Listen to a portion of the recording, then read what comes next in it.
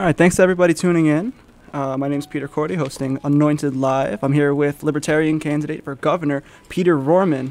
Peter, just tell us a little bit about yourself. Hello, everybody. Hey, this is Peter Rohrman. I'm the Libertarian candidate for governor of New Jersey. Looking forward to the election coming up. A little bit about me. Lifelong resident of New Jersey, spent a lifetime in service to my fellow man. Spent about 8 years in the United States Marine Corps as a rifleman. Spent a significant amount of time volunteering my time for my community as in volunteer firefighter, volunteer athletic coach, etc. Also spent a lot of time while I was going to school at Rutgers Newark as a planetarium instructor. We were doing a lot of outreach shows for the children in Newark. Learned a lot. Had the opportunity to work with a lot of teachers in Newark, and it was enjoyable. I had a good time doing that. Wow, what an honor it is to be able to interview you. Just very honorable. You know, a Marine veteran.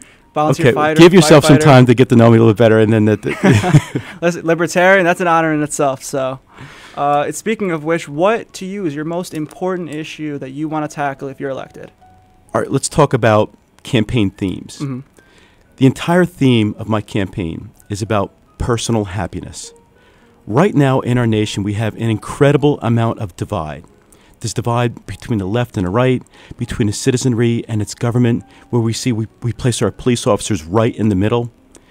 My campaign is all about happiness.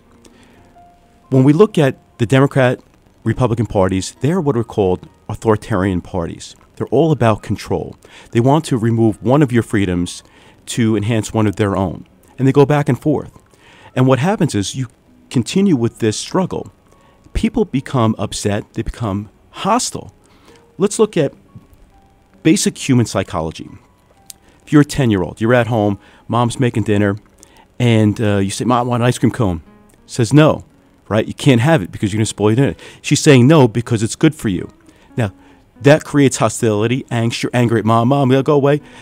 That hostility does not vanish when you're 25 years old. Whatever you want as a 25-year-old, if you want to buy a drag car, if you want to smoke marijuana, if you want to buy an automatic weapon, whatever it is that you want to have or exercise, when you're told you can't do it, it creates hostility.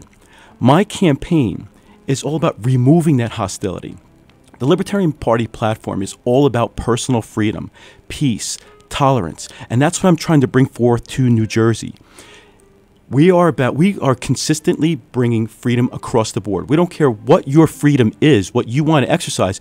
Go ahead, have at it. Even if it's bad for you, we want you to have the freedom, so long as you don't harm anyone else. When you start exercising whatever it is you like to do and it's harming other people, that's where we draw a line in the sand. We want you to be happy. When we remove all this hostility and this angst, we can come together as a people together again. My campaign is all about unifying people under freedom, and no other candidate is doing that. They're all trying to pit A against B in hopes they can come up with a larger voter bloc. Believe it or not, although my name isn't out there as much as the other candidates are, my whole platform is about peace, about individual freedom. So that's where it's going. Like when you talk about the biggest issue, it's your happiness. Now there are planks. There's everything I have on my campaign that branch up to it. We could talk about my tax plan. We could talk about age of majority. We could talk about school choice. All these different things. We talk about guns, marijuana, anything you want to talk about, we can. But everything branches up to your happiness. Right. Okay. So that actually answers a lot of questions that I had right there. So I think let's focus on first and foremost the tax plan, because I know that's a big thing going on in the two parties, where Phil Murphy wants to raise taxes, Kim Guadagno wants to lower taxes, and you have Trump, who has this tax plan to lower taxes, but then we're finding out now that there might be this 46% tax bracket on the super rich. Yeah, which raises whatever Trump is doing is going to be out of my control as a governor. So let's just leave him out of the conversation for now. Right. Let's look at Murphy's tax plan. He wants to raise it by $1.3 billion. Okay, where are you going to get the money from? How many times has that question been posed? And where answer the question? Kim Guadagno's tax plan, there really is nothing to it. Her tax plan is she's trying to appeal to the property tax owner by saying, if you cannot afford more than 5% of your income to pay for your property tax, we'll have the state kick in. That's socialism. That's having me or you paying somebody else's property taxes. That's not fair. Right. My tax plan is more than a tax plan. It's a reinvention of government. It's called fiscal democracy, and here I'll give you all of it. Now, when the framers of our Constitution came up with the concept of our government, it was innovative. It was never thought of before, a totally free society. They wanted the people to be free. They wanted to give them a republic exercised as a true democracy.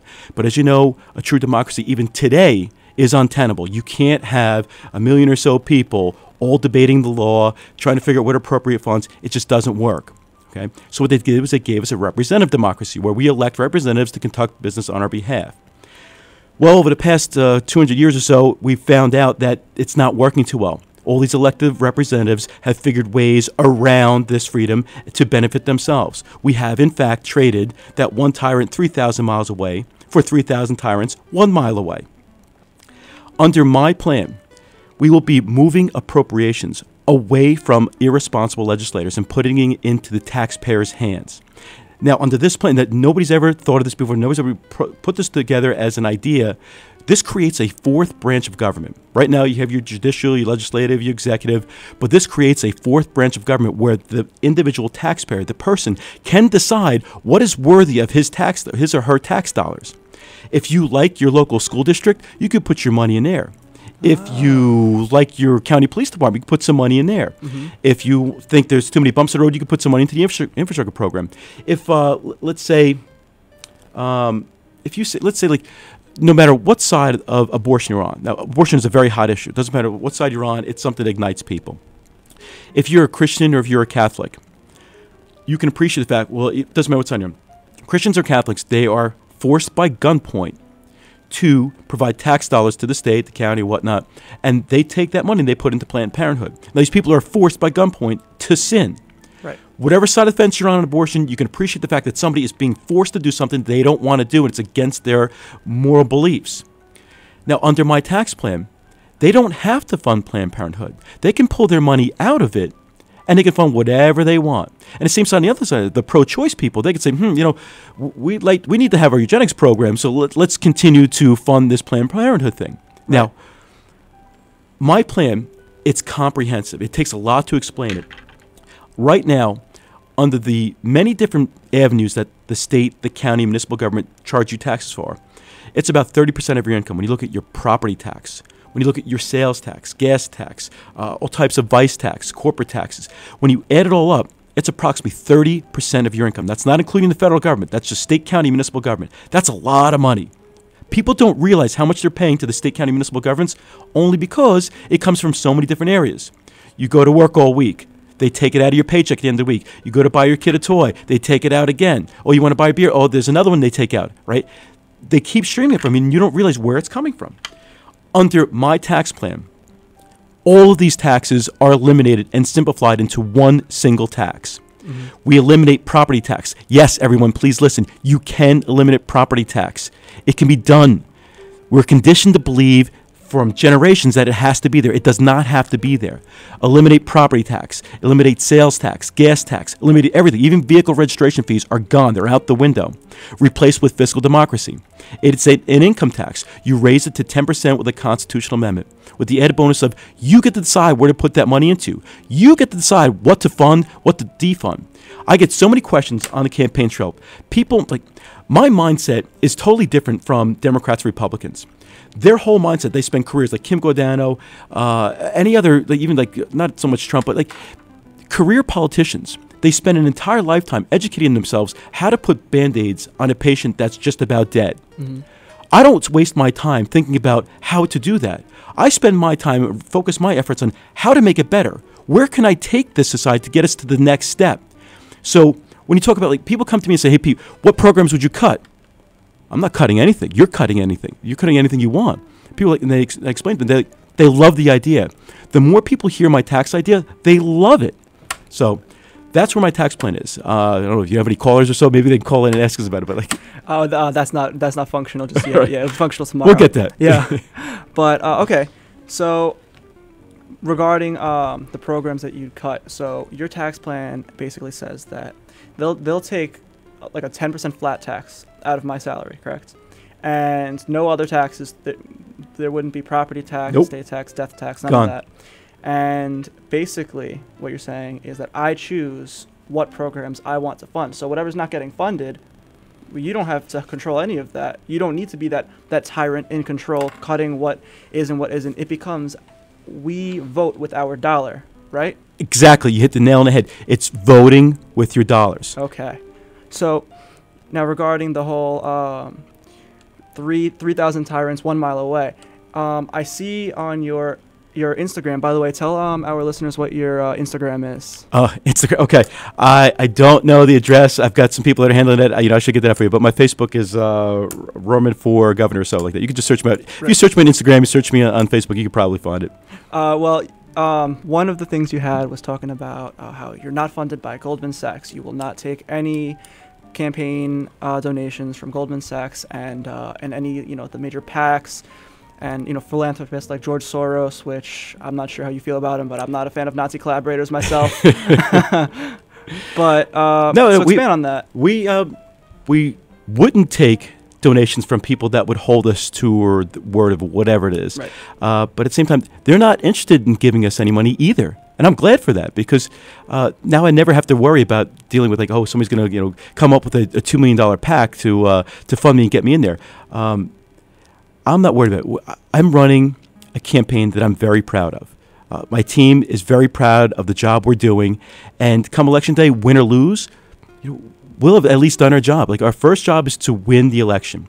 If we can't win it, our secondary job is to spread the word of liberty, Right. to get people wary of government, and to give people to notify more people, educate more people that there's more than just two choices. You don't have to vote for the lesser of two evils. There's plenty of third-party people out there that represent you.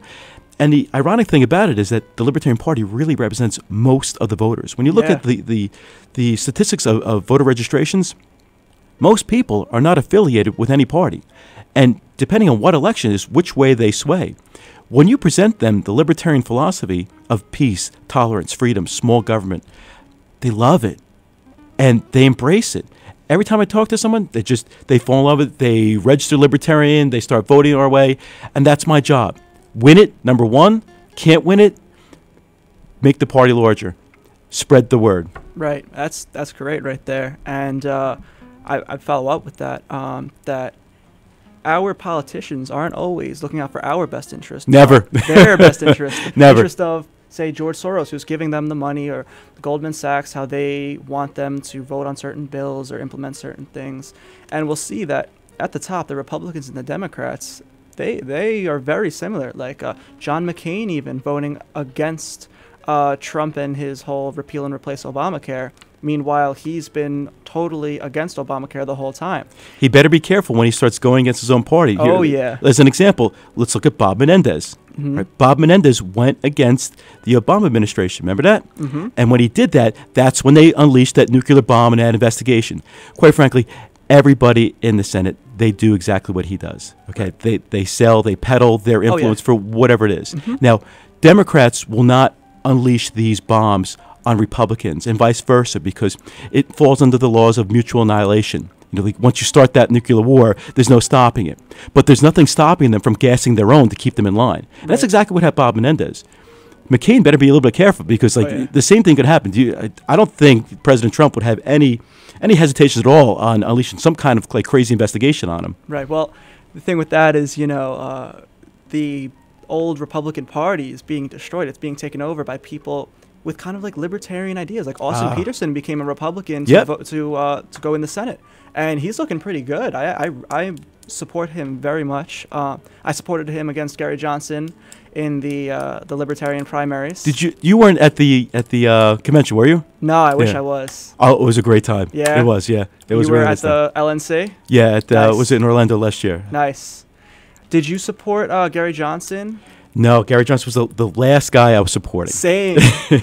I met Gary plenty of times. Mm-hmm. He's a very nice man. He looks like a nice guy. He is. He's great. But I didn't think that he represented my values. I was more of a strong-hearted libertarian. He's kind of like a small L libertarian almost. Yeah. He's a nice guy. He was a good pick. But if you think about it, him, I don't want to mention the name BW, but him and his running mate, they had a lot of executive experience, and like that appealed to a lot of people out there. Right. Like okay, these are the only two with executive experience.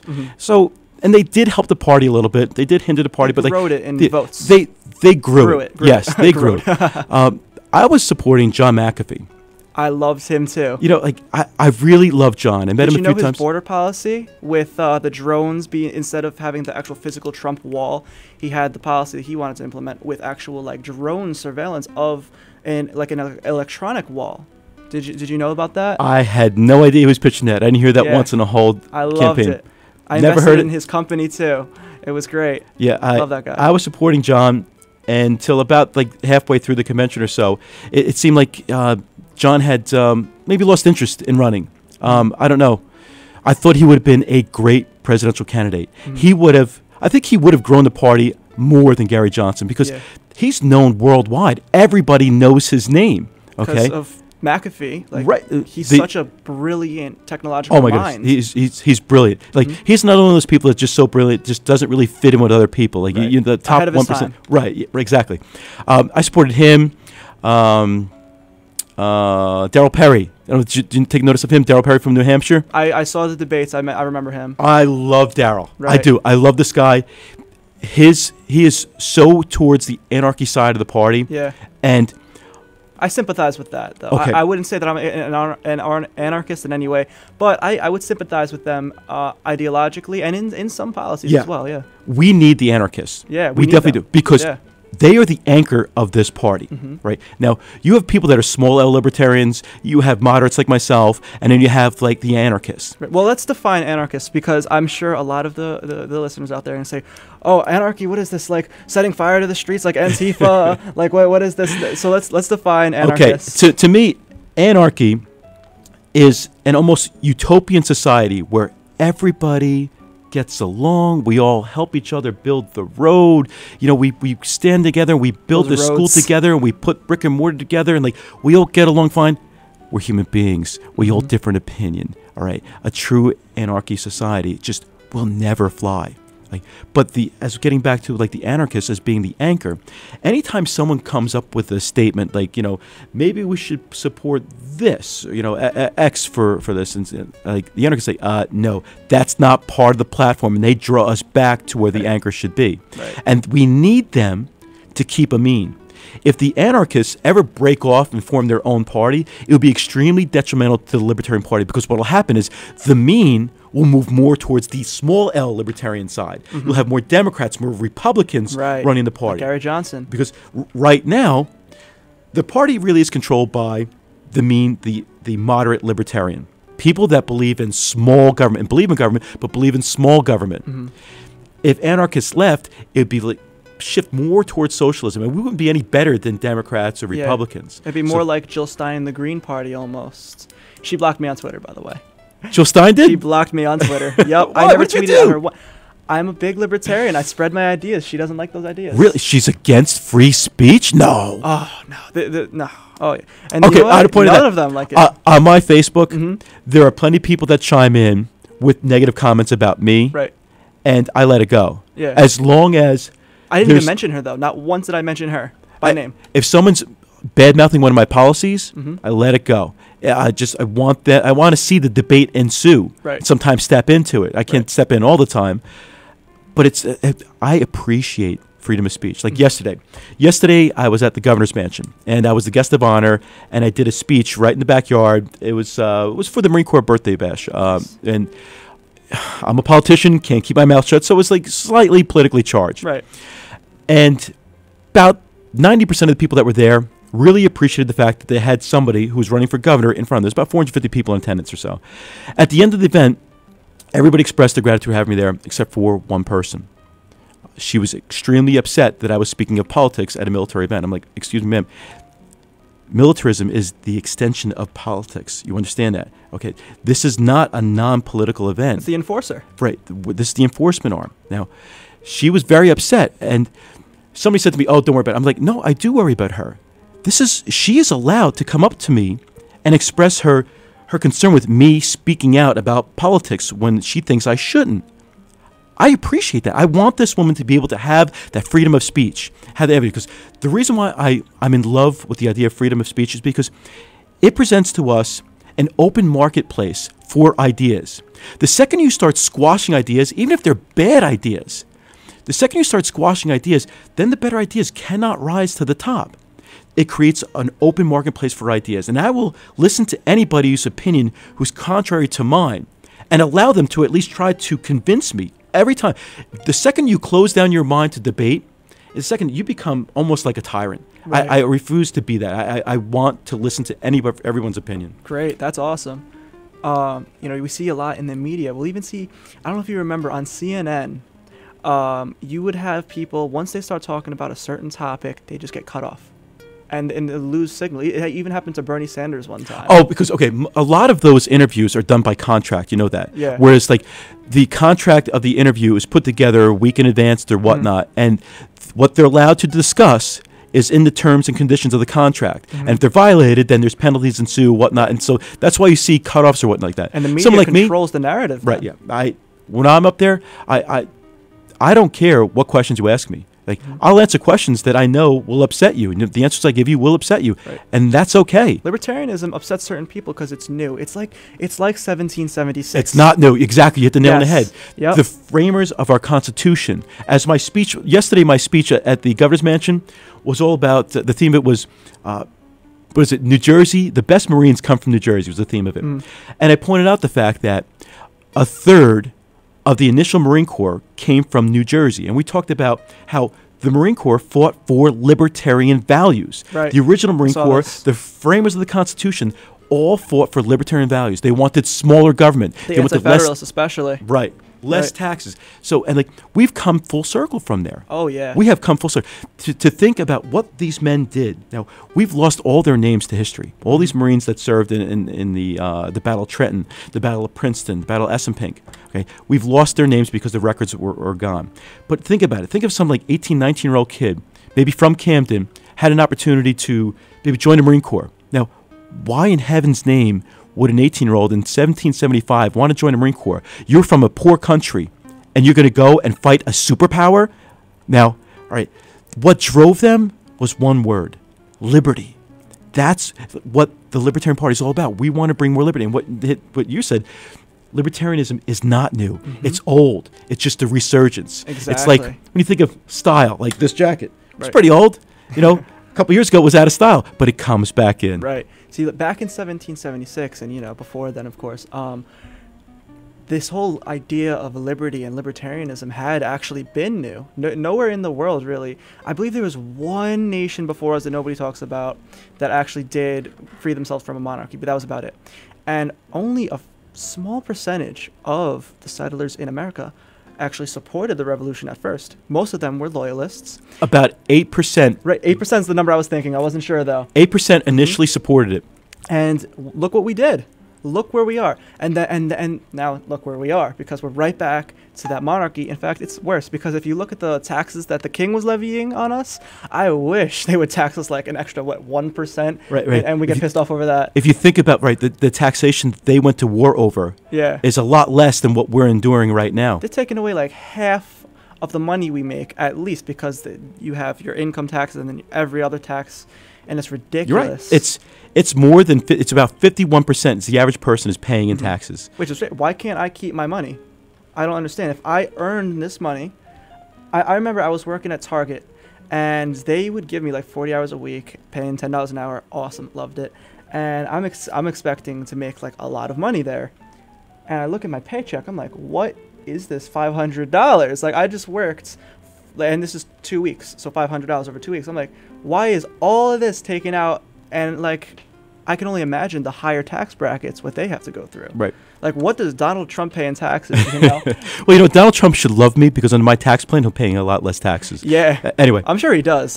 He does support a lot of the libertarian groups. The answer to your question is this, is that we've grown out of control, because every single organization in the history of mankind, no matter how well-intended it was started out to be, becomes corrupt over time. That is a fact. Right. Let's look at like the Republican Party. When it first started out, they were abolitionists. They wanted to do us away with slavery. But let's look at where they're at now. They're big on taxation. They're big on big government, right? They're war hawks, okay? Even though they claim not to be. Right. Okay. Look where they're at, okay? The Democratic Party. They used to be non-interventionist, and they too now are the war hogs as well. Right. That's the one thing they can agree on. Not just political parties, okay? Let's look at the Catholic Church. I'm Catholic, okay? Disclaimer here, I'm Catholic. I go to church very often. I go to church for my sacraments. That's about it. But the Catholic Church, it started out with the best of intentions. Right. There's no better intention to set up an institution whose basis was love and forgive. That's what Jesus said. You only have two requirements, love and forgive, okay? Through time, things got pretty messed up. You had the Crusades, okay? Well, I mean, then again, those were in all fairness, I'm not Catholic, I'm actually Protestant, but in all fairness, the Crusades were a response to basically Islam doing the same thing to the Catholics. Okay. And then the Catholics retaliated with that, but nobody wants to talk about what preceded it. Okay. Yeah, I'm just saying, I believe the same thing. Like, I learned in history class about the Crusades and how bad the Catholic Church was about it. Then I actually read the history, and I'm like, wait a second, hold on. They had to gain back their land. Their land was taken from them. Their people were killed. So, yeah. Okay. I'll see the argument there. Yeah. But go fast forward to our current time. Oh, let's pedophilia? Look. That's where I'm going with this, okay? With this whole pedophilia scandal, right? You would expect the senior levels of the church would have these people prosecuted, thrown out of their church. They hid them. They hid them. That's why Benedict left. It had nothing to do with being sick. Like, it was a blackmail operation, and that's why you have Pope Francis, the Jesuit over here now, as the first openly Jesuit pope, and his deputy pope just got arrested for having a whole ring of like a pedophile ring. This is his deputy pope. If Pope Francis didn't know about this, it's tough. Come on. Okay, I don't know the top level politics of the Catholic Church. I don't know his deputy pope, where he come from. If he came from the same country, if they have a relationship together, how well he knew him. Right. Anything could happen. But my other point is this: like, I was going to talk about the former Archbishop of Newark. Okay, the former Archbishop of Newark recently retired. Now, when he retired, he took millions of dollars from the archdiocese and built himself a retirement castle. The mission of the Catholic Church is not to build a castle for an archbishop. It is to feed and clothe the homeless, to help people. Right. When I saw that, I became enraged. Like, now I'm at the point now where I don't donate to the Catholic Church anymore. I donate where I can, but I just, like, if I go to church, they ask for donations. I give enough money to help keep the church that I'm at, the lights on. Right? I believe in the sacraments. I do. But I don't have a whole lot of faith in the politics of the Catholic Church. Right. So my point is this, getting back to what I was talking before, every organization in the history of mankind becomes corrupt over time, including governments. Yes. Right? And this is actually what the Catholic Church became a government with the papacy, however you pronounce it. And today, a big issue for the Catholic Church and Pope Francis, he supports a carbon tax. What's your opinion on that? I would imagine not a fan, but I need to look at that a little bit more before I decide. It's an interesting idea. Yeah. But it sounds like another fiat currency, really, when you start dreaming about, like, the carbon taxes I was talking about that I'm familiar with, are that they create credit systems where you can, put out X amount, you could sell those credits back and forth. I'm worried it'd become another, like, whole currency that's traded. That I just would like to reserve to make reserve time to make comment on that. That's fine. On that topic, big thing with Ron Paul. I'm sure you're a fan of Ron Paul. I heard about it this morning. What? Oh, Rand Paul. Rand Paul. Yes, okay. Rand Paul, his son, got attacked in his home, got blindsided, right. Ron Paul's his father, big, not a founder of the Libertarian movement, but he's one of the biggest propagators. Big motivator, yes. Yes. He was on campus at Rutgers Newark, I think, like last year or so. Really? Wow, I love that guy. Yeah, it was interesting. He did, Young Americans for Liberty they hosted him at an event last year. Wow. At Rutgers, New Brunswick, and the room was filled with probably 1,000 people. That's great. Like, people from my age, students, and whatnot. And after the event was over, he gave one of his normal speeches or so. It's like nothing that he wouldn't normally not say, kind of thing. And it was nice. He went on for about half an hour, and afterwards, he did a selfie with everybody. Oh, every single nice. There was like 1,000 people that got online to take a picture of him, and he took the time to take a picture of everyone. That's awesome. See, that's what we need, because the Libertarian Party is just like that. It's for the people. It's basically, as Austin Peterson said, we want to take over the world and leave everyone the heck alone. Yep. Yep. Thank you, Austin. You can hear us. And I'm actually hoping to get him on the show too, see what happens. But where I was going with that is he and a lot of others talk about auditing or even abolishing the Federal Reserve, which, as Great idea. I agree. Now, a lot of people I know say, Peter, that is retarded. So please explain why that's a good idea. No, the federal government is the only government that can print money, right? And things have gone out of control right now. The dollar used to be pegged to gold up until the Nixonian era. It was like 71, 72, 73. I don't know when he took us off the gold standard. But prior to that, every single dollar was backed by gold. And after we came off the gold standard, we went towards this fiat currency system. Now, it's all based upon, right now, what's called 10% fractional banking. And it's really kind of insane. This dollar that they print, it can be printed up at will. Now, I mean, it's nothing. It's just a little piece of paper now. It's just paper. It's not backed by anything. Yep. All right? And this is what causes inflation. If you look at the dollar versus Bitcoin right now. Okay? Oh, Bitcoin. I was going to bring that up too. My son Peter John's 13 years old, and every day he opens up his phone and says, Dad, it's worth $100 now. Like, when I first bought it a couple of years ago, it was maybe like $300. Yeah. It's like $7,000 right now. Oh, yeah. If you bought only 100 shares of Bitcoin when it first came out, today you'd be a multi-millionaire. Yeah, it's great. Yep. The reason why is because Bitcoin, it has an end supply. There's only going to be, I think, 6 million Bitcoins ever produced, right? Just by the algorithm. Gold used to be like that. It used to be based on a finite supply of gold. Right, because it's a non-renewable the dollar resource. Yes. So, the Fed has really screwed things up with their fractional banking, 10% fractional reserve banking, with taking us off the gold standard. Why not have the individual states being able to print their own currency? Why not? Why not move towards something like Bitcoin? Bitcoin would be, I think it's great because you don't need a central bank. The central bank exists in cyberspace. Right. Every single transaction that occurs on a Bitcoin transaction, if you do a transaction or whatnot, everything is recorded. But the best part of it is only you and I know the addresses of the sender and the receiver. Right. So, we ever got pulled into court, I can actually prove that there was a payment made, right? But also, third parties can never intrude and figure out who else is doing things. Right, and that's big. Oh, I love that. That's huge. Like with Edward Snowden, what he exposed, other whistleblowers, how the government is spying on us at all times. And libertarians are at the cutting edge of what people always want to call conspiracy theories until 10, 20 years I love later. A good conspiracy theory. Conspiracy theory becomes just regular facts. You want to hear the best conspiracy theory the best conspiracy theory that I heard this year was that I was being funded by Phil Murphy's campaign. Really? What, to take votes away from Kim Guadagno? Is that it? Yes. Oh, I heard that a few times. And I heard the same thing, too. It's like somebody said about Cordi, too. He's another independent that's in the race. Yeah. Somebody said the same thing about him. I laughed. I was like, there's absolutely no way. Oh, my gosh. No. That was reaching. No.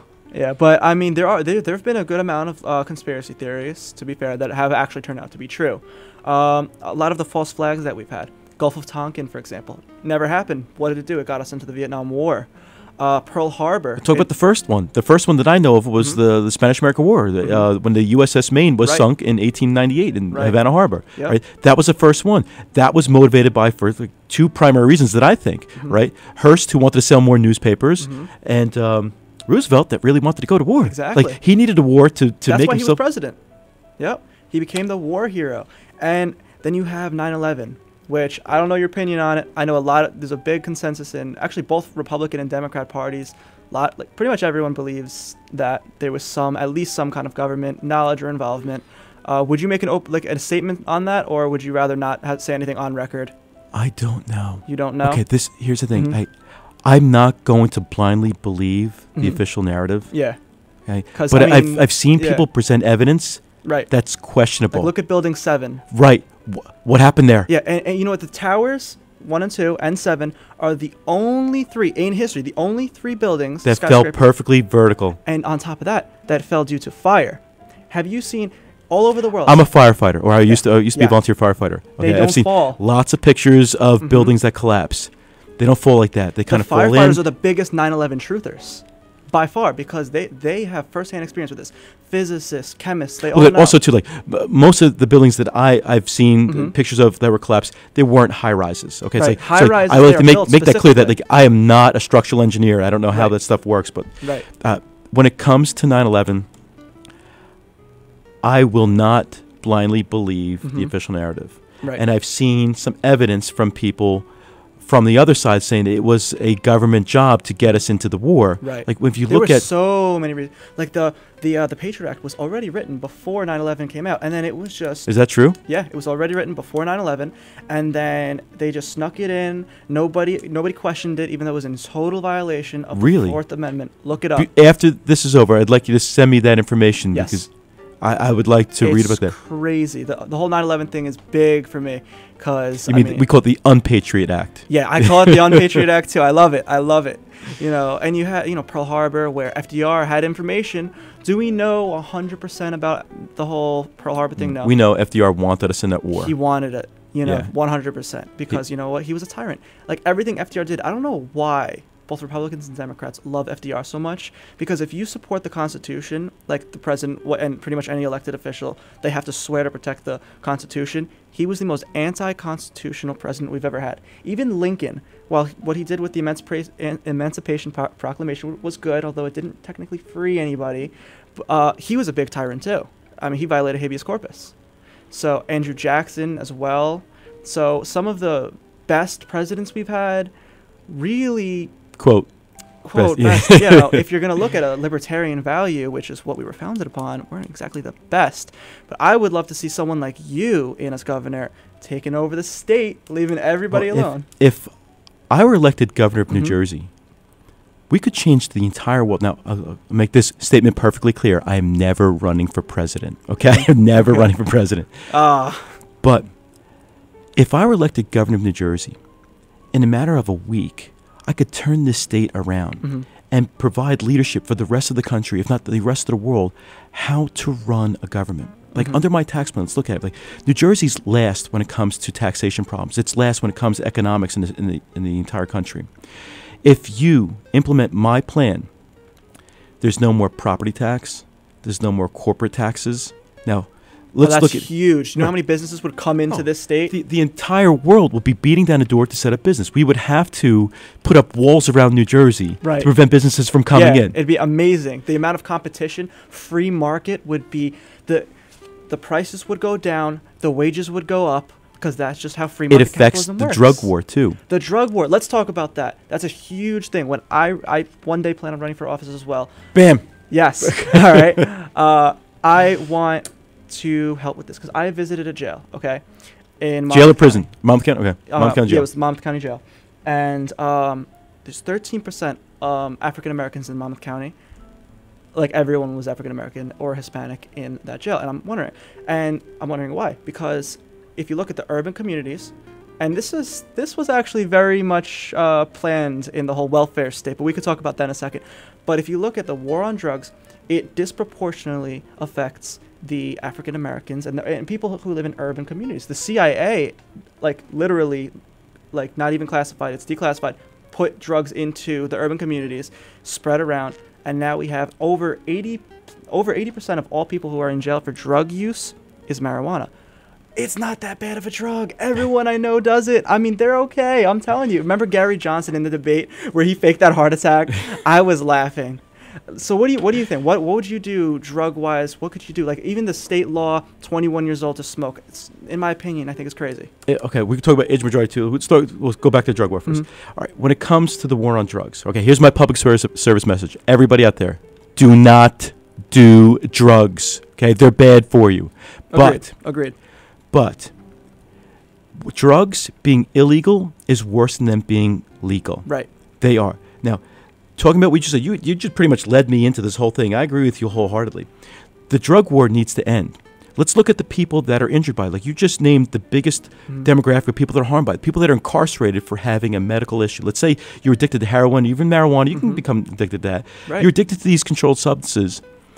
Are you a criminal? No, really? It's an illness. It's an illness. And you don't I belong in love- prison. Do you remember, I believe it was, and I don't quote me on this, well, I mean, I'm on air, but you remember the guy who died, the Libertarian, who died during the race? Dr. Feldman. Yes, Feldman. I Yeah. believe it was him who said that, and I could be wrong, but he said that He was awesome. the crime, do you remember that speech he made? All right, let's. The rap speech? Yes, that was amazing. He said that the punishment that you pay for doing drugs is the effect it has on your body. That to me Boom, brilliant. Blew my mind. You don't. John McAfee said because he was a former addict. Who said it. John McAfee. He was a former addict, and he said you do not have to punish people that are addicted to drugs. Yeah. The addiction is already the punishment. Yeah. What are you doing?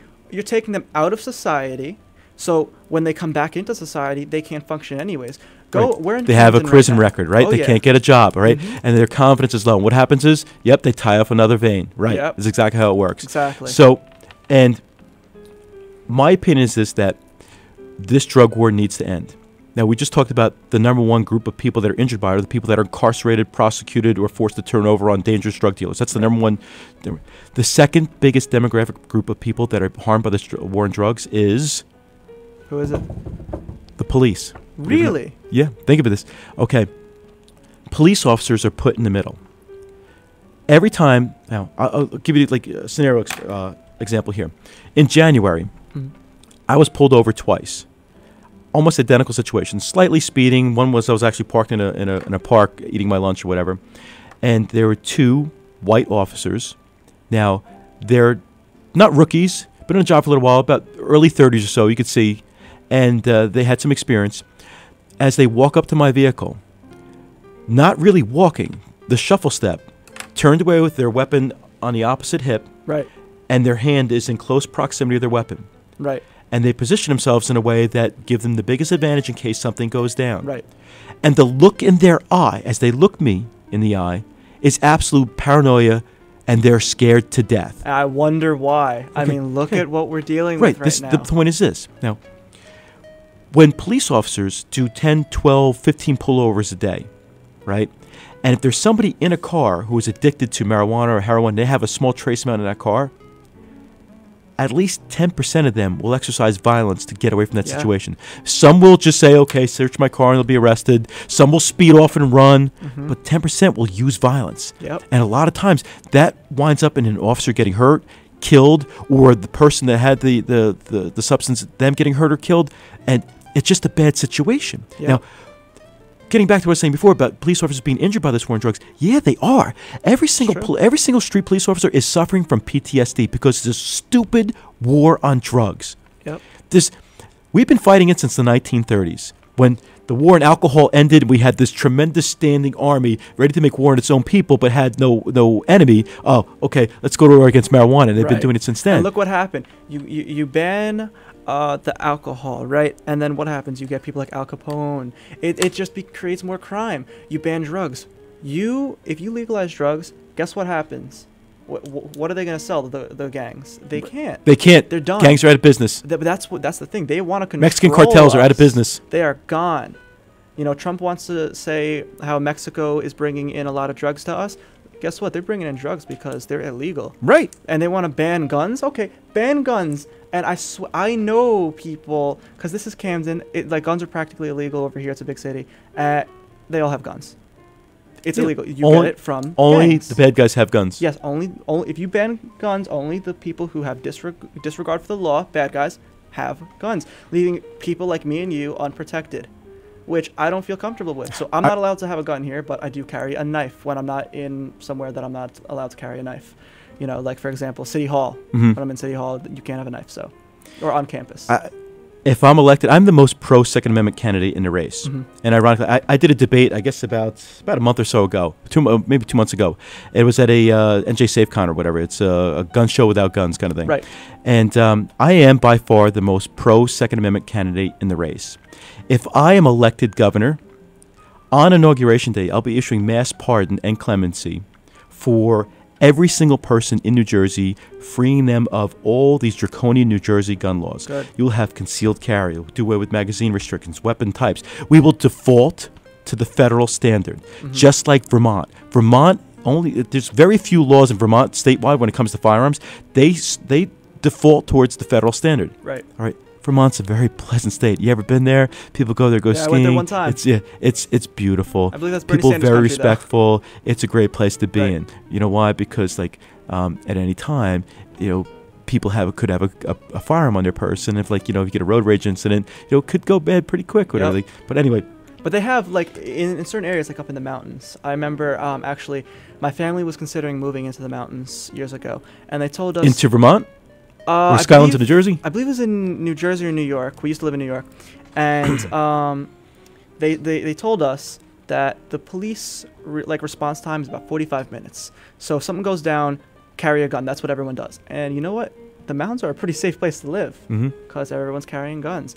I mean, if you look at it, the amount of guns that we are owning as a country have been rising always, and the crime rate has been getting lower. And if you look in gun-free zones, if someone were to attempt a mass shooting, on average, they kill 14 people before they're stopped by police. But if there's a responsible citizen with a gun, only on average 2 people are killed. That's 12 people's lives. That is me, my entire immediate family, my aunts and uncles, all their lives saved. You know? That's huge! I gotta remember those statistics. Huh? I have to remember those statistics. Oh, I remember them because of how many times I have to repeat them in debates. It's crazy.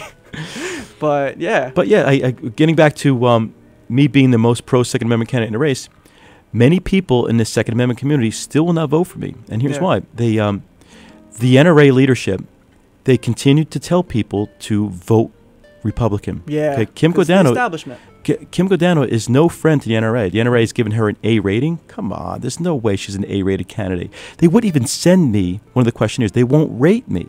Okay, they'll send one to the Democrats, and I called out the NRA, ILA, whatever, at the state convention a few months ago. Like, it's expensive. Like, you can't put 45-cent stamp on. They're in bed with the Republican Party. That's what it is. Let's not. Let's also look at like where it's at too. Okay, imagine if you're a lobbyist or a lawyer making $200,000 a year working for the NRA. Now, what happens in New Jersey if all of a sudden I'm governor and I give everybody they want? What happens to the NRA? They have nothing to lobby for. Exactly, right? All of a sudden, these jobs vanish. So they need the controlled opposition. They can't stand me because I'm the biggest threat to the NRA. Because the NRA's existence right now in New Jersey... Listen up, Democrats. You don't like the NRA? Here you go. Yeah, Democrats, you don't like the NRA? Get me elected. Let's go. Like, the NRA, the New Jersey Second Amendment Society, all these societies, they don't like me much because if I'm elected, I end the war. Right. Well, this is the NRA leadership. Let's not talk about like NRA. Your average member of the NRA. There's a lot of patriots, veterans. I mean, regular people who support individual liberty. This is your average NRA member. I plan on actually becoming a member of the NRA because I do support the Second Amendment and everything. But I support your platform entirely. Like, I believe that go to the federal standard. Federal standard, good enough. 100%. But at the top, that's where you get it all politicized because they're in bed with the Republicans. You got mutual funding there. You got the Koch brothers, however you pronounce it, in bed with everybody. And you got, Goldman Sachs and banks like that. And they're all controlled by the same people. Even the Republicans and the Democrats at the top are controlled and funded by the same people. Yeah, as a party, the Libertarian Party best represents the gun owner everywhere in the country, including New Jersey. But and we've pretty much given up in New Jersey trying to make a relationship with the NRA because of what you just said. It's very difficult. They're already in bed with the Republican Party, and it just works well with them. We tried. I will never close down a door if they ever want to discuss things with us. Great. I'll show up at any event I can to help enlighten people. Say, hey, there is another choice. Okay, you don't have to vote for somebody by holding your nose. You can vote for somebody that really represents you. Right. And I think at that convention was a couple months ago, I did pick up a fair amount of votes. There were plenty of people there that are angry with what the NRA was doing or not doing. They were angry with what the NJ2S was doing. A lot of infighting between two, like NJ2S and the NRA. They're like, they are two organizations that say they're for the same thing, and they fight like cats and dogs. Right. It's sort of like they had like a split little revolution. Like they really need politicized. Yeah. I want control. No, I want control. But they want the same thing. It would be nice if they came together and actually, Right. Yeah, because they're the two biggest powerhouses when it comes to publicly advocating for the gun owner. Right. All right. Other than the Libertarian Party. Right. Of course. So. Here's a fun little part of this interview that I had planned. It's gonna probably be my favorite part. Actually, I've. All right, get it in because I get another interview coming up. Right. All right. Let's end it with this. I have 3 statements for you. Last thing we'll talk about. Sure. Okay, this is a college radio show. Okay. All right. I'm also big on reducing the age majority. Okay. When it comes to drinking, smoking, gambling in Atlantic City, that should be reduced to the age of 18. Right. They do it anyway. Right. Okay. Good point. They do it anyway. Right. But Now, if they do it, now they're not going to get prosecuted for it. Right, because then you ruin someone's whole life. Right. You ruin their whole life. If I'm elected governor, on Inauguration Day, there's going to be another mass pardon, all for that kind of stuff. Thank God. Because it's stupid. It is the biggest insult in the world to young voters to tell them, yeah, you can go overseas and get your head shot off for you, but no, you're not responsible enough to have a drink. You can't have a smoke. Right. Can't go to Atlantic City and gamble. Ridiculous. Yeah. Absolutely ridiculous. Get rid of that. So three statements. Popular within the Libertarian Party. Just want your take, your opinion, your comment on it. Number one, taxation is theft. It makes a great meme. It does. Right? All right, it does. That one is put out pretty much by the anarchic side of the party or so. But even like Ron Paul. I would say I'm guilty. I've used that meme plenty of times. Yeah, okay. yep. Yeah. Because you are taking someone's money without consent. Right. So by definition, by gunpoint. It's taxation. By gunpoint, yeah. Is a violation of the non-aggression principle. When you think about it, the NAP. Yep. Right. When you hold a gun to somebody's head and say, "Gimme," that violates the principle. So therefore, taxation is theft. Right. Now, I like your platform because even though it doesn't get rid of all taxes, because I'm running for governor, right? You can't do that. No, I'm running for governor of New Jersey. And for me to ask the people of New Jersey to totally abandon the way they've been doing things for the past 150 years and just go cold turkey towards it's not gonna work libertarianism? right now. Absolutely not. Like when you look at my school choice program is a pragmatic step towards privatization of schools. Right. Which I support 100%. Okay. I don't believe that schools should be run by the government because they're not schools. They become government conditioning programs. Yes, propaganda. So, exactly. So I come up with a plan to halfway step forward to start moving towards privatization of schools, right? To get people acclimated to it. Like when it comes to war on drugs, I don't have the power to end the entire war on drugs, but you know what I can do is I can at least take steps to legalize marijuana, right? And when it's if I had the chance to legalize marijuana, very soon in this state. We'll see, yeah. But let's look at the taxation of it too. Do we really need to tax it? Please, the government has enough money. It's like giving a beer to an alcoholic, right? The government is irresponsible enough when it comes to money management. So much spending. How about lower the spending and you won't need as much taxes? How about fiscal democracy? Yeah, ding, exactly. Ding, ding. But with your money, flat tax. Let them choose where it goes. What the people don't want to fund, they won't fund. Regarding the federal government, of course, you have a lot of trillions of dollars that just vanish, and those go into God knows where. Yeah, all kinds of ghost programs. Oh yeah, Pentagon. All right, next one. I want my gay married couples to defend their weed farms with fully automatic machine guns. I love that one. The first time I heard that was Austin Peterson. Yeah, I love that one too. Yeah, because it's a short statement that describes the entire platform. Like the average person on the street would they might hear and say, "Oh my goodness, they're crazy." Right. No, we're not crazy. That's part of one of my jobs as being the nominee for the Libertarian Party for governor is to be an emissary of the party. And we always tell each other, whenever you go out in public and you meet people, you're probably the first libertarian they're ever going to meet. Right, that's true. Right? And even though it's so fast growing. But there's a reason why it's fast growing, because when you tell people about it, that you may be the first person that they meet that believes this way, but they're going to be like, hey, that sounds right, So yeah, like you're saying. Yeah, it's Austin summed it up nicely. Love that guy. But we all have a job to do to grow this party. We need to get people elected. Hopefully I'll be elected this year on Tuesday. I hope so too. That would be great. We officially endorse Peter Rohrman for awesome. governor. Just letting you know. All right, so this is an opinion show. Okay, good. All right. Oh yeah. Everyone's gonna know I'm a libertarian, but I will be having some arguments with people. I plan on having the director of the Freeholders of Camden on because he wrote an article in the newspaper I work for, totally talking about gun control and saying that it's as easy as buying a gallon of milk to buy a gun. I'm just going to ask him when's the last time he passed the background check and had a wait period, to buy a gallon of milk. I can bring you I can send you a picture. I'm 47 years old. Yeah. Okay. I own a few guns. Yeah. Whatever. Like whenever I want to go purchase a gun, I can tell you it takes a while. There's a long process. Yeah. It's so ridiculous. I saw another thing on BuzzFeed, another stupid, and it's talking about it's easier to get a driver's license than it is to get a gun. Really? Because don't you need a driver's license or some form of ID to get a gun? That's a good debate point. Right? It blows my mind. So the final statement here is said by kind of an infamous but also famous radio talk show host, very big supporter of the Libertarian Party, huge Trump supporter, Alex Jones. Oh, Alex. Do you like him? I love him. Hey, it's interesting. I'll He's be honest with you. I used to listen to him about once a week or so until he started supporting Trump. Yeah. When he started supporting Trump, I stopped listening to the show. See, I was good. supported Trump because I didn't like Gary Johnson. I just didn't like him. Yeah, I didn't like Gary Johnson either. Yeah. But like, I held my nose and I voted for him. Yeah. Honestly, You did? I See, did. I just voted for Trump because you know what? Well, I didn't vote for Trump. I told everyone to vote for Trump because I wasn't legal to vote. You know, and I'm not a Democrat, so they won't let me be, or an illegal immigrant. It's understandable. Like Trump's election. I'm not a big fan of Donald Trump. Yeah. But Trump's election on policy, me neither. Was a referendum on the entire system. Mm-hmm. Here's a person who never was in politics before, and people are sick and tired of these career politicians rising to the top and continuing to rob from them. Right. So they're sending a message. So now, yeah. maybe this is a lead-in to like maybe me being elected this year. That's my point. That's why I voted for him. I said if Trump gets elected in 2016, I think in 2020 we can have a libertarian, because now the Republican establishment has been destroyed because the guy who they tried to fix as the candidate didn't win. They did everything they could to stop Trump. They couldn't because the people supported him. And then the DNC tried to rig the election against Bernie, and they succeeded actually, but they couldn't even get Hillary in as president. But his statement that I want your opinion on is the answer to 1984 is 1776.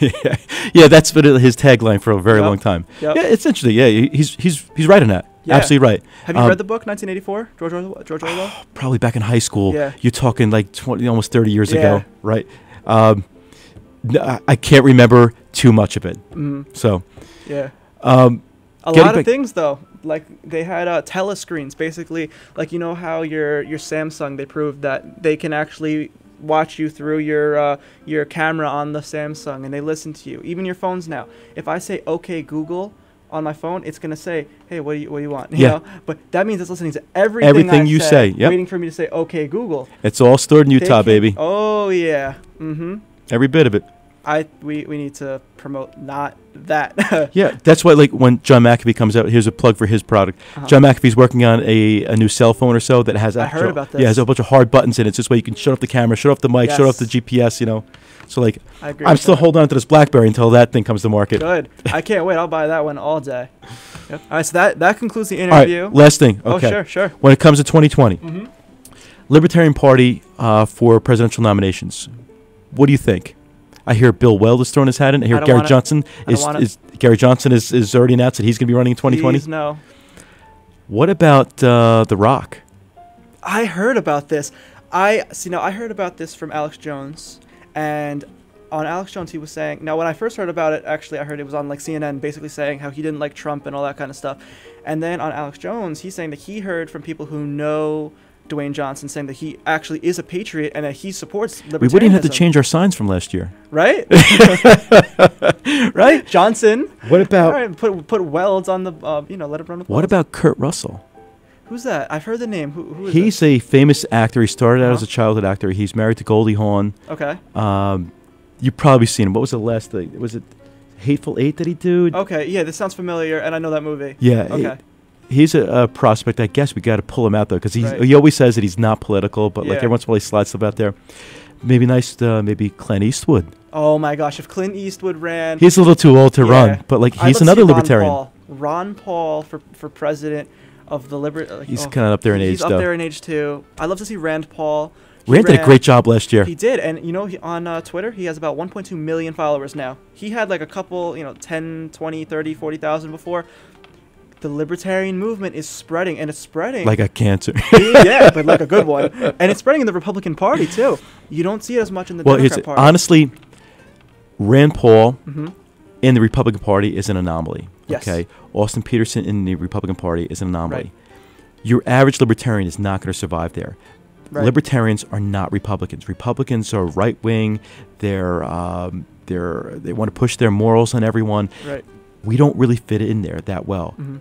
Rand, Austin, they might do okay there. Like Rand has done well in there. Austin, we'll see how he does. I hope he wins. I think he will. I don't know. We'll see how he does. But for the most part, we're not welcome there. Right. Right. And on the other side too, it's like we try to like welcome people that come into our party and stuff. But like a lot of times, Republicans that are like disenchanted by their own party, internal party politics, come over to us. And we're telling them, dude, you have to accept the fact that people like to smoke weed, and like they're out of there, like. Well, you know what though, I would disagree with that for one reason, I think we need the vote. Like, we need to win. We need to win the election. Yeah, So you do not yeah. affect policy by throwing stones from outside. Right. You have to get elected. Right. So, like, let whoever, I don't care if you're a communist. Oh, yeah. Vote Libertarian. Just give us the vote, and we will make this country great again. Because 1776 was, from a constitutional, 1787, Constitution was ratified. 1791, the Bill of Rights were put in. Anti-Federalist, thank you, Thomas Jefferson. But, let's make the country like that again, rather than today.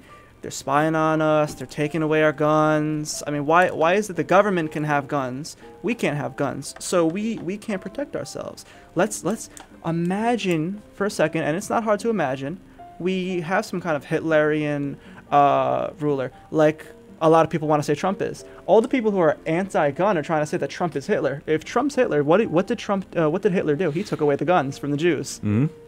Stalin did it.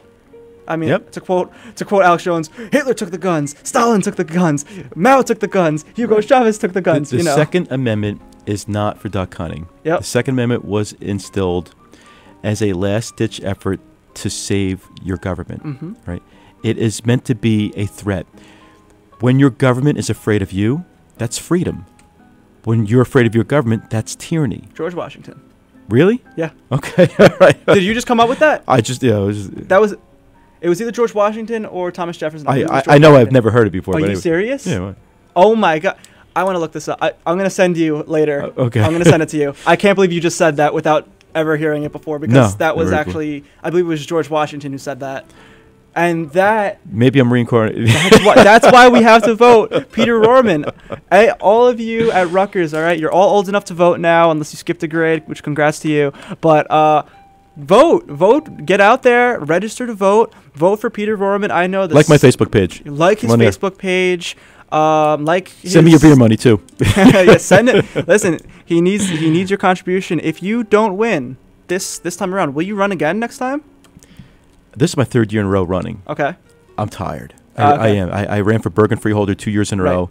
It took a lot out of me. This year, I've been up and down the state. Now, I had no intentions of actually running for governor this year. Mm-hmm. Zero. But what happened was we were courting two very high-profile candidates, like great candidates that you would like, oh, my goodness, you got it, like Rand Paul kind of stuff. Right. And they had both backed out at the last minute. A month before our state convention was about like February or so, we had no candidates. And at the time I was on a state board, we're looking around each other, it's like, who are we going to run? We started pointing fingers at each other, and people kept coming to excuses why they couldn't run. Right. And I had quite a few people ask me, and I said, Pete, we need you to run. So I answered the call. And I said, okay, I'll run. But let's understand this. Like, I'm tired from the past 2 years. And, we'll run pretty much just a paper candidacy and how it goes. We'll just keep the seat warm for the next 4 years or so. And they were all in agreement.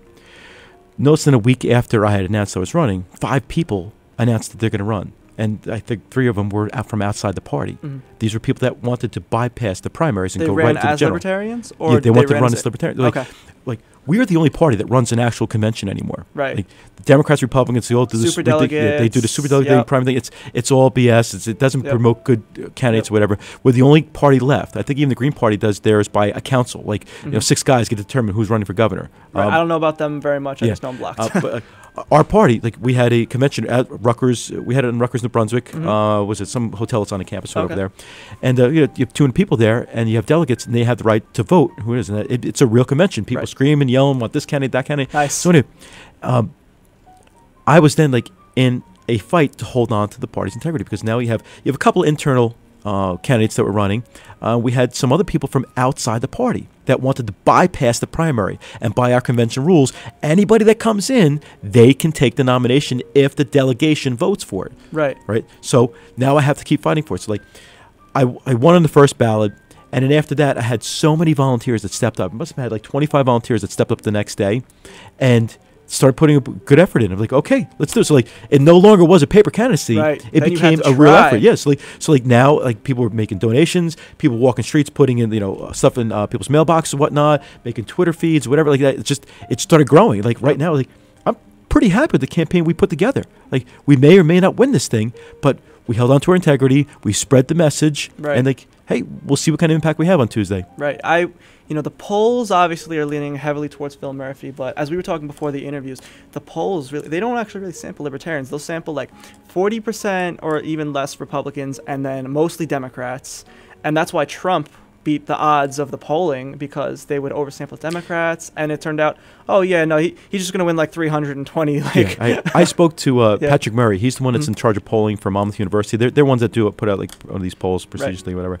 And Patrick looked me in the eye and said, absolutely not, I'm not including you in the polls. I'm like, why not? It's like, people want to know. He goes, I'm not putting you in the polls. Just flat out. Really? Just Did he give an explanation? I said, why not? He goes, not doing it. You know what? The two parties, they take over the country together, right? Okay, we now have the country, Republicans and Democrats, but we're not going to give it to anyone else now. It's just us, and we'll fight amongst each other. So they fight against people like us, people like you, the little guy, right? The guy who's trying to, say, hello, let me in the polls, let me in the debates. If we got into one debate, do you understand the impact that would have? Yeah. Everyone loves the liberty movement. Everybody. If I were allowed to participate in the debates this year, I would have blew them out of the water. You would be the front runner now in the media. When I met Phil Murphy for the first and the only time I met him, it was in Rutherford, New Jersey. It was Labor Day, and the big street event. There's probably 25,000 people attending this event, vendors all over the place. And I had my table set up, and he comes walking up my vendors areas row, and I position myself in a way where he can't get around me. Right. So he walks up, he sees me, he says, "Hi, Pete." We shake hands. Oh, he knew who you were then. Yeah, Oh, nice. So we shake hands. I said, Phil, regrettably, because that was right for the deadline. Regrettably, I did not raise enough money to qualify for the debates. And right away, he showed some true sorrow of the fact that I wasn't in there. So Pete, I'm sorry to make it in there. I don't agree with the law. I said, really? Because there's Bill a band shell. I said, there's a band shell right there, and you and I can go up there. We can have a quick debate between the two of us with 25,000 people watching. Dude, he couldn't get away from me fast enough. Boom. I've got pictures of it. Somebody at the event was taking pictures of me shaking his hand and him taking off. It was because he doesn't want it. He No. doesn't want it. And we have the facts behind us in the libertarian That's what I'm saying. It's when you debate from the political and the moral high ground, okay, I'm not great at the art of debating. I'm not. I'm not a super intelligent guy. I'm just what I know from experience. I don't have this 160 IQ or whatnot. But that's why you have the backing, because you have the experience. You can see that this is a green pen. Okay, they can play their games, their emotion games. The Republicans and the Democrats will just go based off emotion. Oh, I think it's morally wrong for gays to marry, or I think it's morally wrong for people to smoke That's pot. where people vote. Right. Right. But facts don't care about your feelings. Right. To quote Ben Shapiro. Right. Okay.